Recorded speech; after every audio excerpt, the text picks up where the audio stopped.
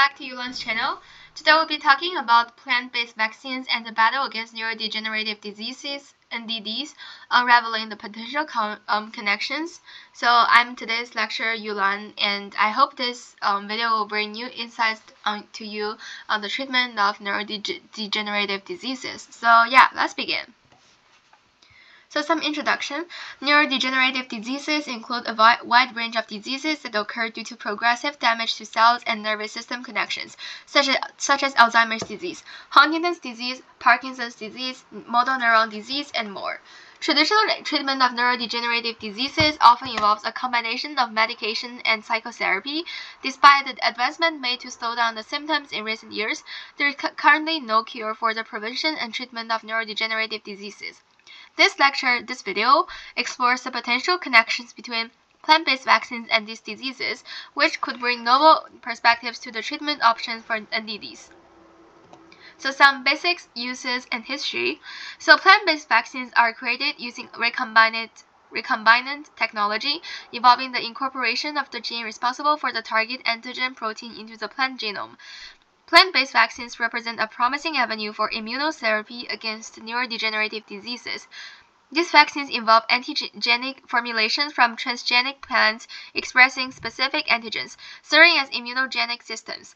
Notably, plant-based vaccines offer unique advantages, including low production costs, high safety due to the absence of pathogens in plants, non-invasive oral immunization, no need for a cold chain, simple purification processes, and more.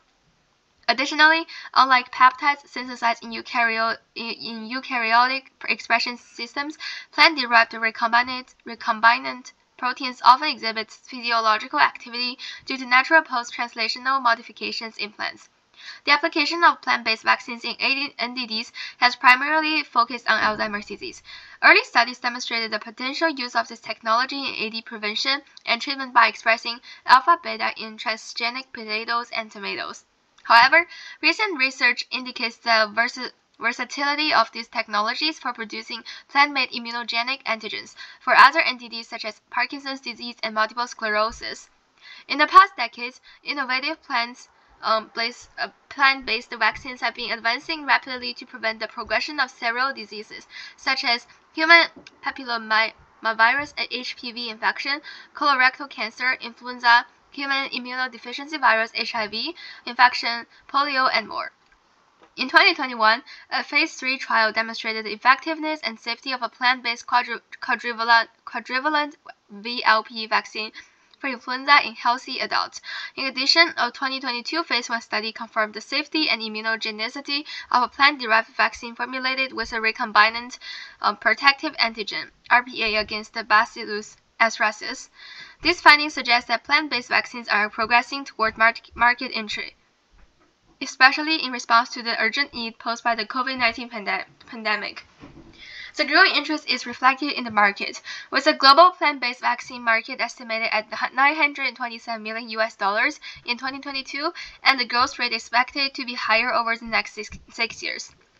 These trends reflect the substantial advancement in plant-based vaccine industry over the next decade, driving progress in development, improvement, preclinical and clinical testing, and the market entry of plant-based vaccines for neurodegenerative diseases and other prevalent human illnesses. So, emergent research on Parkinson's and vaccines. So, Parkinson's disease is a synucleinopathy, part of a group of neurodegenerative diseases linked with misfolded alpha-syn aggregates. PD, the second most prevalent NDD globally, the first is Alzheimer's disease, as you all know, results in dopaminergic neural death, neuroinflammation, and the formation of Lewy bodies and Lewy neurites. PD leads to motor and non-motor symptoms, impacting over 6.1 million people. Currently, no cure exists, and available therapies focus on symptomatic relief. Plant-based vaccines offer a potential avenue to slow down progression. A study by Arevalo Villalobos et al. Developed a plant-based vaccine expressing alpha-syn epitopes in tobacco plants. The vaccine successfully induced anti-syn antibodies in mice. Another study extended this approach to carrot cells, demonstrating efficient LTB-syn protein production with thermal stability. Orally administered to mice, this plant-based vaccine elicited a robust robust immune response against PD without requiring boost or cold storage, making it economically feasible for widespread distribution. However, future research should thoroughly explore the vaccine's safety levels and long-term efficacy. So what are some challenges, ethical considerations, and future prospects? Plant-derived vaccines represent an innovative category with significant therapeutic possibilities for diseases. While the development process has made substantial progress, there's still a demand for more effective gene delivery methods to obtain efficient, and optimal vaccine production. It's crucial to address various bioethical concerns associated with the production of plant-based vaccines, including the potential transfer of allergens from transgenic plants to humans and animals. Moreover, tackling technical challenges such as formulating regulatory requirements is essential before these vaccines can be mass-produced. Furthermore, these vaccines usually require higher costs, more time for production, and better infrastructure. As a result, tackling technical difficulties could be one of the main challenges that could be focused on in the future. So here comes our conclusion.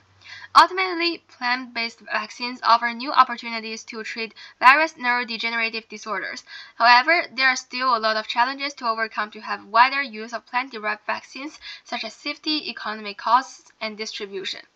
And here are the references I used to prepare for this lecture, and a lot of them are journal articles, and they provide really helpful information for me to learn how does this work, and what are some really helpful experiments conducted in doing this vaccine, and just explore the vaccine itself.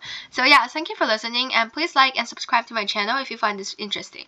I'll be producing more interesting videos in neuroscience, those like neuroscience related content, and also AP psychology course content. So yeah, I hope it helps.